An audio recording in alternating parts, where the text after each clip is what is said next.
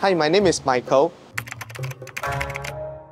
So the fish head steamboat started in 1927 by our head chef during his grandfather's days. So his grandfather traveled from China, we call it Sua Tao, Teochew side, all the way to Singapore. What he did was take the culture of having a steamboat during Chinese New Year, plus the habit of eating the big head carp, they call it song the songfish. So everybody will come with their own thing card, queue up, and then one scoop per person.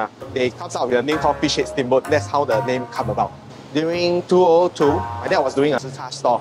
At that point of time, my dad combined the zi cha and the fish head steamboat together. After that, the reputation started to get more, so a lot of media exposure. So until today, we are almost 100 years old already. The problem we face is during 2002, when my dad started this fish head steamboat with the zi cha, it wasn't that successful. The first 2 years wasn't good for us, so we decided to shift to another location.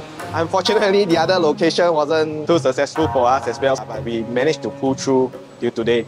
We are committed to preserve this Singapore heritage brand, and we hope to expand it overseas. Even the name itself, Fish Head Steamboat, comes from the local. Bringing it overseas help foreigners to understand our unique local food that is born in Singapore.